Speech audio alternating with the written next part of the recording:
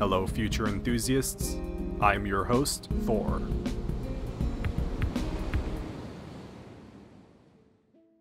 Our modern reality is far removed from the worlds we typically see in the imaginations of futurists of old.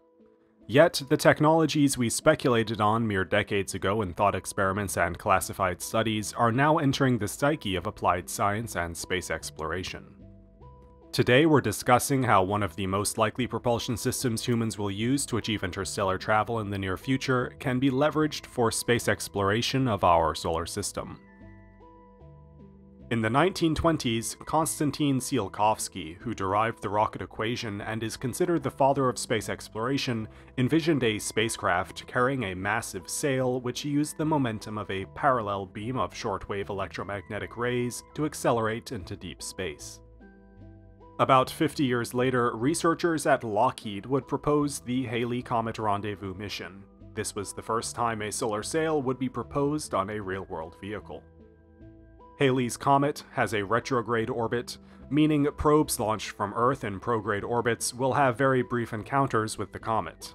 This is not ideal for study, and solar sails were considered a solution to this problem since the probe could use its solar sail over longer periods to collect enough velocity to achieve longer intercepts.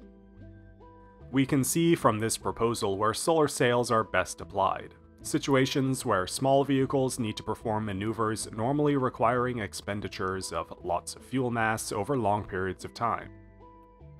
Eventually, this concept was declined, and Earth's gravity would be used instead for a gravitational slingshot, an approach used in the 1985-1986 Halley's Comet Rendezvous mission undertaken by Japan, part of the Halley Armada missions. The later success of 4 solar sail missions, LightSail A and B, NEA Scout, and ATP 2014, demonstrated how this propulsion can be used to explore near-Earth objects at low cost. The logical evolution of the solar sail concept expands to include an array of laser beams, which increases accessible thrust. And this is also where laser propulsion starts. It has recently attracted the interests of science and the commercial and public spaceflight worlds. Arthur Kantrowitz proposed using a laser to ablate a thin layer of inert fuel on the rear of a lightweight spacecraft. Kantrowitz was inspired by discussions at Livermore Laboratory, realizing that the gigawatt free electron lasers developed by the DoD for the Strategic Defense Initiative, or Star Wars project, could be leveraged for a surface launch system. The Falcon experiment showed that a nuclear reactor could pump a 10 megawatt xenon laser, which could put a 14 kilogram payload into orbit. This concept relied on pulsed lasers, since ablated fuel needs an opportunity to expand between pulses, and beam efficiency was limited to between 2 and 5%, so pulsed lasers are more ideal at these low efficiencies. According to a NASA study, 10% efficiency could be achieved at most using these novel nuclear-pumped lasers. However, the game has changed since the times of SDI and Falcon. We no longer need to rely on nuclear-pumped lasers to accomplish these goals. The most important realization around laser propulsion is understanding that it represents a vertical leap from chemical binding energies to electromagnetic energies. All spacecraft that we build today use the energy of chemical bonds to derive thrust, and therefore tend to be very slow. A chemical rocket capable of reaching, say, 20% of the speed of light would be impossibly large. Yet, humans are capable of accelerating objects to these relativistic speeds in the laboratory with relative ease. Laser propulsion allows us to harness electromagnetic energies at the macro scale and propel spacecraft to fractions of light speed. Recent technological advances in photonics have yielded inexpensive fiber optic amplifiers which increase the efficiency of lasers, and this innovation specifically has delivered lasers powerful enough to be useful in a laser propulsion system.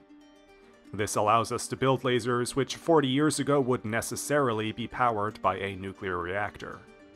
There's a clear opportunity to place these laser arrays either in orbit or on the Earth's surface, and this has not gone unnoticed. There is increasing pressure for further research into these ideas.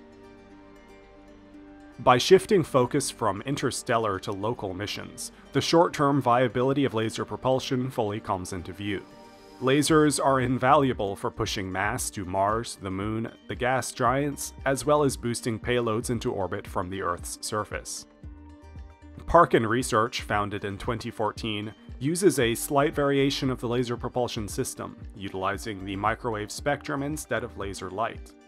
And this is actually closer to the original idea proposed by Tsiolkovsky. We'll get into microwave propulsion a bit later, so don't worry about differences in the methods for now. They represent very similar economic challenges. Parkin Research claims switching to their beamed microwave thermal rockets would save $100 million a week on launch costs for NASA. Of course, the main factor influencing adoption of these proposals into real-world studies is whether this method is cheaper than traditional rockets offered by commercial providers like SpaceX or United Launch Alliance. So clearly, laser propulsion is appealing. Foremost, it is a solution entirely based in known physics, which has been proven viable in real-world missions and also laboratory tests. Secondly, it is predicated on conventional, commercially available technology. Types of laser propulsion can be classified generally as laser light sails, where photons are used to push a thin sail, ablative laser propulsion, where lasers are used to turn a solid propellant into a plasma which imparts momentum on the vehicle, and beam-powered propulsion, where lasers or another type of electromagnetic radiation delivers momentum or thermal energy to a fuel mass carried by the vehicle. Some designs in the beam-powered category still use a more traditional rocket nozzle, a nuclear thermal engine, or may convert thermal energy into electricity to operate ion thrusters. Jordan Kerr, aerospace engineer, may have been the first to seriously consider using a laser to heat up a non-ablating propellant in a paper published in 1992. He described the system as a laser-driven heat exchanger, and this would heat up liquid hydrogen, which in the process of phase change would impart thrust in a rocket nozzle. It's pretty obvious, though, that using laser energy to heat up a propellant is going to generate small amounts of thrust. If we want to increase this, the obvious option is to use the laser energy to catalyze and sustain a nuclear fission reaction. This is another good option, but it does add complexity. We're more likely to see a laser-driven thermal engine before a laser nuclear thermal engine, since they represent a linear progression of the same concepts. The journal Acta Astronautica published a paper in 2022 outlining a Mars mission using a laser-driven exchanger, touting an engine that has a, quote, combination of high thrust and high specific impulse, making this approach favorable in comparison to laser electric propulsion and occupying a parameter space similar to gas core nuclear thermal rockets without the requisite reactor, end quote. The paper acknowledges the only barrier to realizing this mission would be the unprecedented nature of the laser array needed, a 10-meter diameter aperture 100 megawatt laser.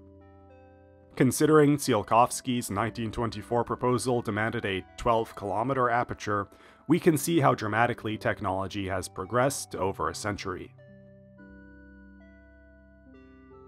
Even if we don't use microwaves or lasers to power a launch vehicle, we could still use terrestrial arrays to power various engines in orbit and beyond. Having the option to use space-based or terrestrial lasers is a big deal for safety and preserving low cost. The notion of powering an ion engine using beamed energy has been proven in atmospheric power transmission tests, where interference sources are more numerous than in space.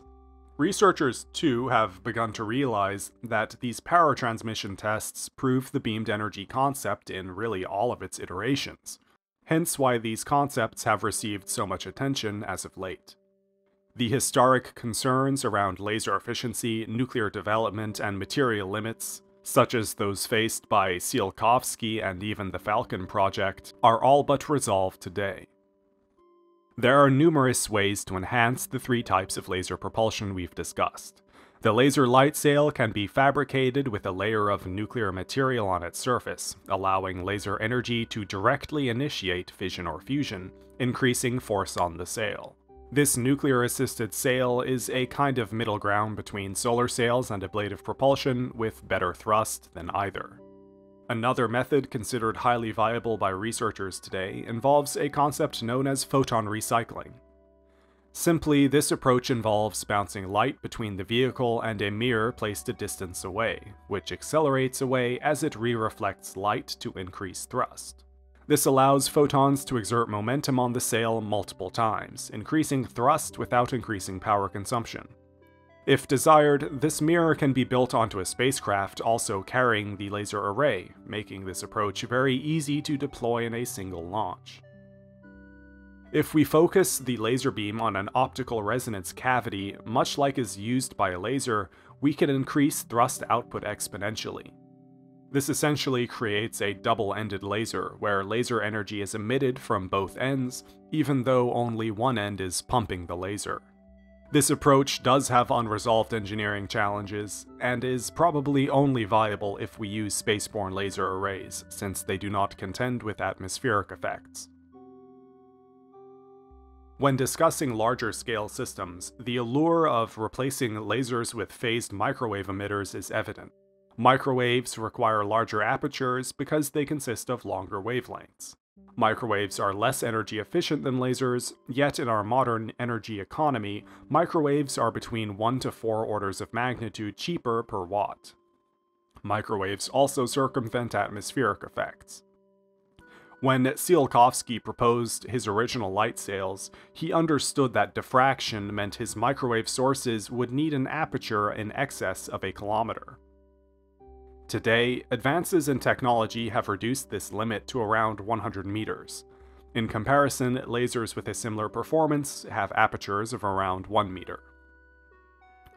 Further, microwaves need to be in phase to function, increasing complexity and cost of the arrays. So, laser arrays tend to be compact, cheaper to build, and more expensive to operate, while microwave arrays are larger, expensive to build, and cheap to operate. We can envision a propulsion system which can use both microwave and laser energy depending which array is available. Lasers can be normally used, but in case of bad weather or cloud cover, microwaves are used instead without changing vehicles. A combination of laser and microwave beamed energy can be used at our current technology readiness levels to propel vehicles throughout the solar system and beyond.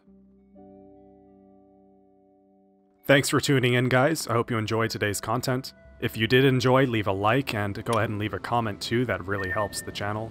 And subscribe for more videos like this. Thank you.